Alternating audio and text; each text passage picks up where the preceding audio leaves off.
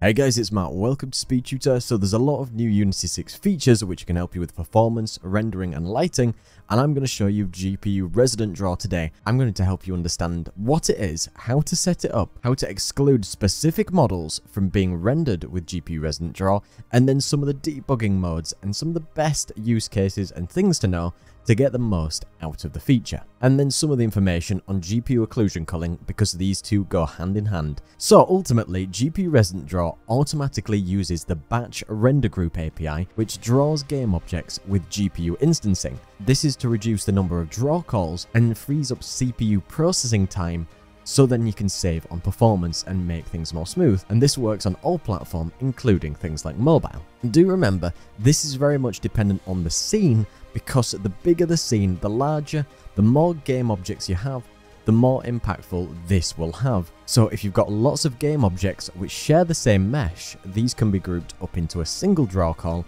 and they can be saved on performance. There is one potential drawback, other than it not really helping you out in your game, is that build times will be longer because Unity compiles all batch renderer group shader variants into your build. So do keep that in mind when you're using it. And I mean, Unity's a Fantasy Kingdom demo, and when I move around, this has an awful lot of models and game objects, and a lot of these models are similar and they're used across this scene. And if you want to enable it, you can go to Edit, Project Settings, and then if you go down to Quality, and you will find the Render Pipeline asset. You can click on this to find it in the inspector, or you can right click and just choose properties, and then it opens something out for us. Do remember to open up the rendering tab, and you will see here it has a GPU Resident Draw, and if you click instance drawing, that will technically be enabled, but it will bring up a warning. If you aren't already, you need to enable forward plus as your rendering path, or it won't work efficiently. So you can click on the renderer list here, go to the desktop renderer or whatever render is associated, and at the top where it says rendering path,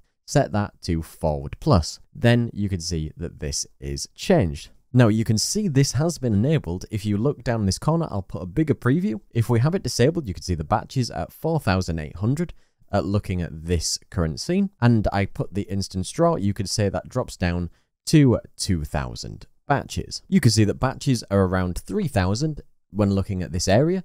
And you can see that FPS ranges from 180 around there on an average. Now, if I enable instance drawing, you could see that batches to reduce to 2,000, so we reduce batches by 1,000, and FPS has increased by an average of about 20 FPS. We will talk about GPU occlusion culling in a short moment, but I wanted to just touch on some things which may make GPU Resident Draw a little bit smoother and more performant. So if you navigate to Edit, Project Settings, and then if you move to Player, if you make sure other settings are opened, and then static batching is disabled, because that was the original way that Unity would save on performance by batching static objects together. So if that's disabled, you can sometimes save on performance. Then you can also go to Window, Panels, and Lighting, and you can go to your Lighting tab. Then if you scroll down, you can use Fixed Light Map Size, which suggests that all light maps will be limited to the maximum size that you specify, and you can also disable Use Bitmap Limits to be able to make sure that can be the same size as the light maps. This isn't always relevant to every project, but maybe something to help you make this more performant. Now you might also ask me, how do we make sure that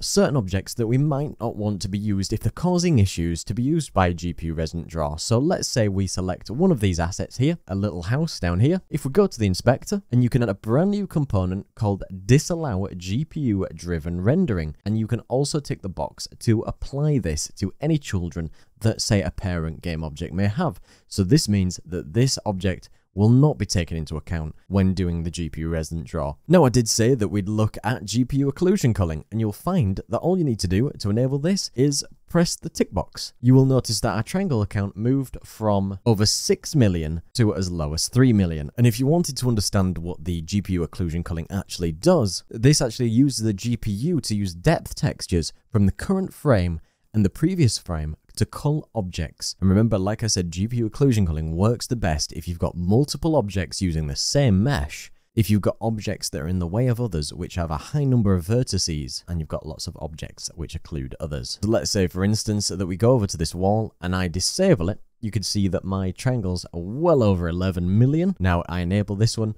and you can see it will be dropped by around half. So you can really save on yourself if you've got lots of occluding objects. Now in Unity 6, there's also a bunch of debuggers which will help you out. If you go to Window and you go to Analysis and then you go to Rendering Debugger, it will bring out a nice pop-up. We can go to GPU Resident Draw, and you've got a bunch of tests that you can do, mainly for occlusion culling, to be able to test how these will look. Now, if you enable the occlusion test overlay, you can click on the little tick box, and you can see around my scene, you can see these squares that appear. And this is classed as a heat map. So the more heat these colors have, the more objects that are occluded. So when something's really red, it's getting rid of a lot of objects.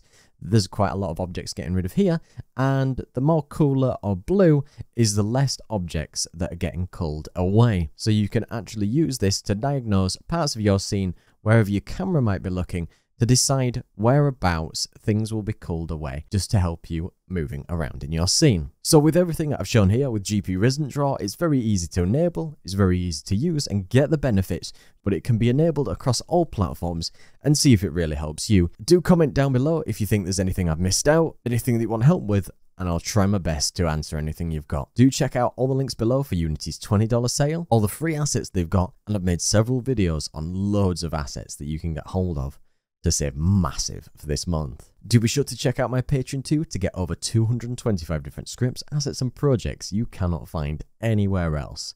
Big thank you to all my patrons, special thank you Peter Steiner, Vera Schuther and Jennifer for their amazing support, and thank you to everybody else for coming to watch the video. Don't forget to like, comment and subscribe. Cheers.